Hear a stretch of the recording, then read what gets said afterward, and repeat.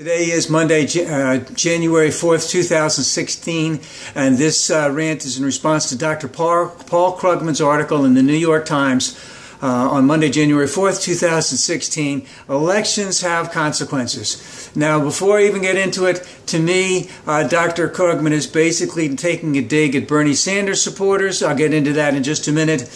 Basically indicating that if you want someone to be elected and you don't get your choice, don't stick your nose up in the air. Go headstrong behind the party's candidate. So Dr. Krugman points out that the nerd that he is, during last week, between Christmas and New Year's, the IRS 2013 tax tables came out, and he was able to look at them because that's what he does.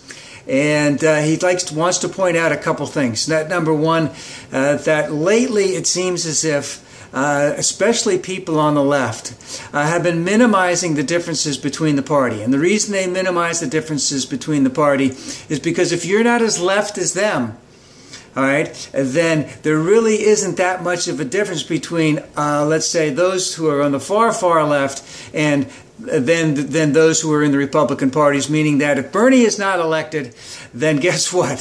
The corporatists win out and we all lose.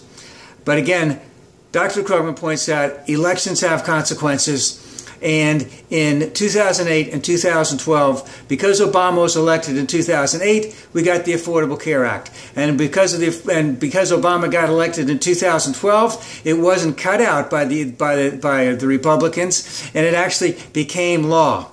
And when he looked into the tax tables from IRS in 2013, what he found there was, because remember, there were some, when Obama got reelected in 2012, he let some of the Bush tax cuts expire, and those were the ones for the most wealthy. So the people in the 1% had an effective tax increase because of what Obama did in 2012 of about 4% increase in their taxes. I believe it was like 35.6% to 39.6%, something like that.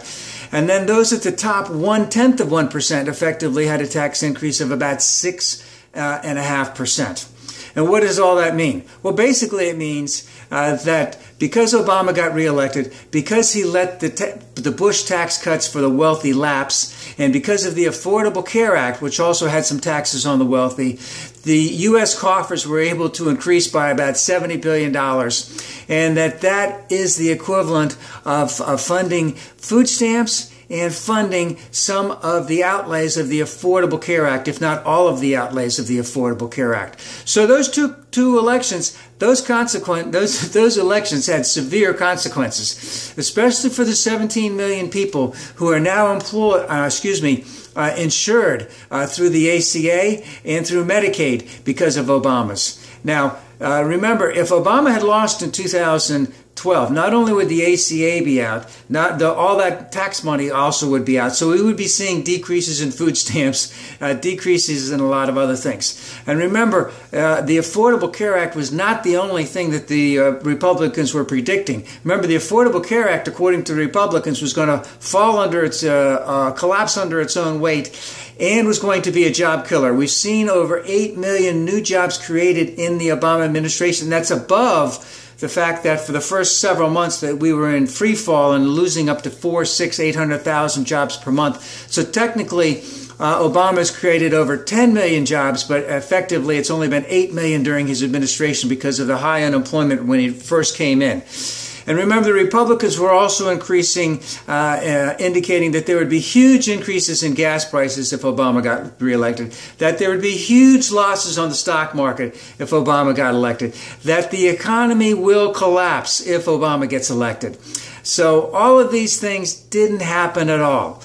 And, you know, you can complain about what's going on, but it would be a heck of a lot different if a Republican had been elected. And this is where Dr. Krugman ends up in indicating, to me, that's a direct dig at Bernie Sanders supporters, clearly indicating to them, you know, you think that everything is going to suck if Bernie is not elected. And of course, at the same time, a lot of those people who are on the far left are very disappointed with what Obama has done. But Obama has done so much more than anything any Republican would have remotely done. So Obama has been a tremendous success, considering all of the liabilities that were brought in when he first came in, and the complete intransience of the Republican Party wanting to do anything to help the average working American. So this is a direct dig at Bernie Sanders, and basically is indicating, hey, you need to, if Bernie is not going to be elected, you need to get dead set behind Hillary and take her all the way, and then continue to push her to the left after the election.